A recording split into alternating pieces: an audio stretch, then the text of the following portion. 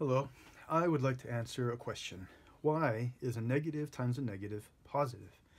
The short answer is so that algebra is relevant to real-world applications. So let's look at an example to show that negative 2 times negative 3 is in fact positive 6. I'll need to invoke two ideas. From geometry, we need to understand that the whole is a sum of its parts. So take this rectangle, call this the whole, and if I was to cut it in half,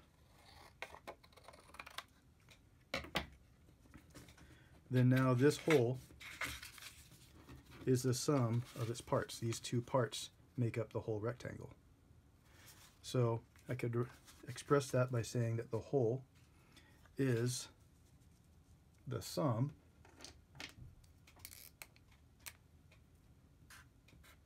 of its parts. Or equivalently, we can also say that the difference between the whole and one part is the other part. That is to say, if I take this whole and subtract from it this part of the whole, and that part, well, let's see if I can make that a little more clear. Just to remind us that this whole is made up of two parts.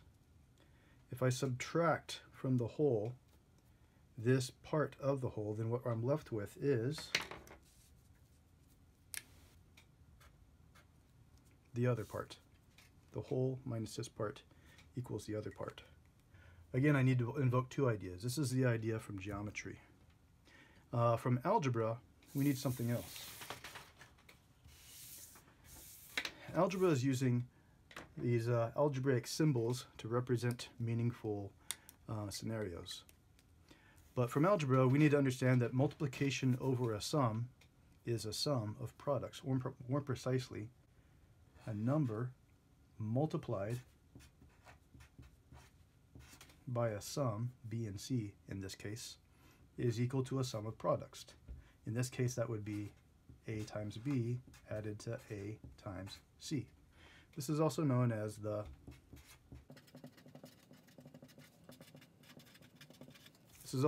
distributive property. It's because of the distributive property that I can multiply polynomials. Take, for example, x plus 3, x plus 2. You can multiply those out, and algebra tells us that you get x squared. That's x, the first term times the first term. We get a 2x, that's the first term times the last term. We get 3x, that is to say the second term times the first term. And last but not least, we get the last term times the last term. In this case, it would be 6. Now in arithmetic, we often regard subtraction as addition in disguise. So let me do one more example. X minus 2 multiplied by x minus 3, well, that is going to be the same thing as, this is really addition in disguise. If you think of it as x plus negative 2 and x plus negative 3. And regarding it in this way, I can do here the same thing as what I did here, just with negative 2 instead of a positive 2, negative 3 instead of a positive 3. And so, just doing precisely what I did before, that's going to be, again, first times first.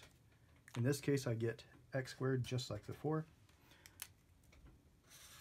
In this case, I get a negative 3 times x. In this case, I get negative 2 times x. And in the last pair of products, I get a negative 2 times negative 3. Then I could say x squared minus 3x minus 2x plus, and well, this is exactly what I'm trying to show.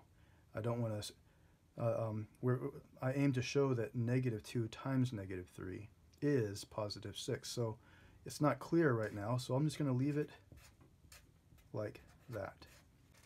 This is the algebra. This is the distributive property. And so again, I just need to borrow these two ideas from geometry, that the whole is the sum of its parts, and from algebra, that multiplication over a sum is a sum of products. So now, let's see if we can put the pieces together. If I want to consider now an arbitrary square such as this one, what I'm going to do is I'm going to say you partition the square with a vertical line and a horizontal line. So here's a vertical line, here's a horizontal line, and let's say this vertical line is 2 units away from the right hand side, and the horizontal line is 3 units away from the top side. These lines partition the square into 4 rectangles. So, for example, again, if I regard the vertical line as 2 units from the right hand side, and if I call the side length of the square S, it's an arbitrary side length, then since the whole minus one part equals the other part, I can then say that S minus 2 is the length of this portion of the square. And again, assuming that the side length is S and that the horizontal line is 3 units from the top, this would be the whole minus the part equaling the other part. And with these ideas in mind, I should be able to articulate the area of each of these 4 sections of this partitioned square. So for example, what I want to do now, so this has an area of S squared. Notice that this part over here in the lower left hand section right here has this one's actually a rectangle. It has a base of S minus 2 and a height of S minus 3. S minus 2 times S minus 3. And that would be the area of just that section.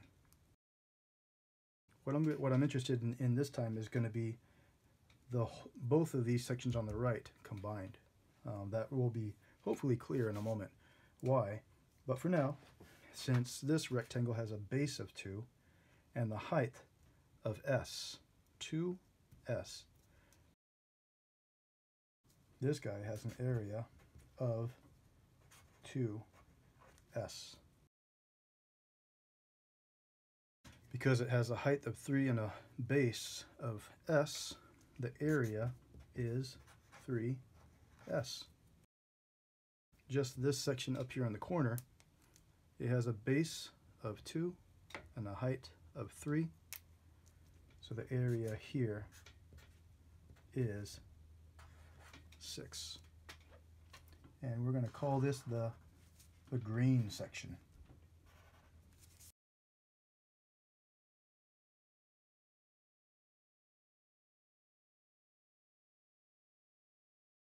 So I've effectively taken the whole minus this strip minus this strip, but in doing so I've subtracted this section twice. And my goal is to come up with an expression for the blue region. And at this point I'm pretty close. It's the whole minus the part minus the other part. It should leave me with the blue section, except I've subtracted this section twice. And so I'm going to fix that by adding it back in. And so this is that idea from geometry, that the whole is the sum of its parts. And now with this idea, you can see that the areas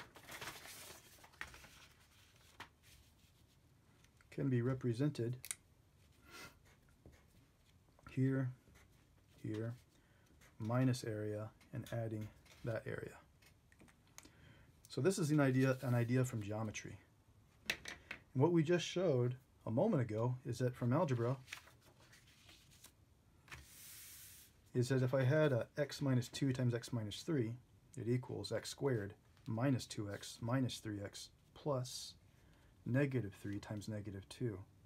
And again, the question I want to answer is why? Why is negative 3 times negative 2 positive 6? Algebra says this, geometry says that. Again, algebra says this, and geometry says that. That means that if I was to regard the x from algebra as the side length of the square,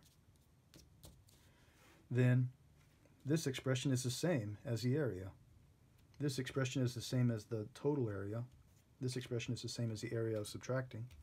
This expression is the same as the area that I was subtracting on top. And this product should be equal to the area of that green section. Therefore,